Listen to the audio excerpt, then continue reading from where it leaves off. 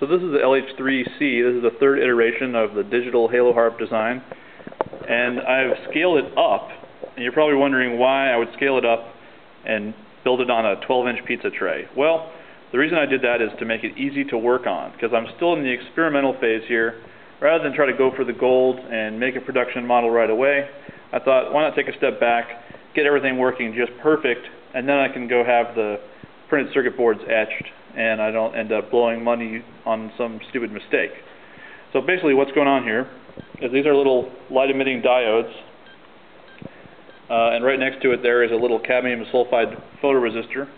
And what it's doing is it's pulsing the LEDs on, and right before it pulls the LED on, it takes a reading from the cadmium sulfide cell. And then it pulls the LED on, it takes a reading with the LED in the on position, and then it compares those two numbers. And the difference between those two numbers is analogous to the backscatter that's coming off of my finger. So if you look over here, we have a little MIDI jack that is called a 5-pin DIN, and it is wired up to the microcontroller, which is our centerpiece, the Basic Stamp 2 development board. And that's basically all there is to this thing. This backscatter scheme works beautifully, and I'm definitely going to incorporate it into the production model. I just want to have some LEDs that are coming in. These are 5,500 millicandel LEDs, and I'm resisting them down to probably half that.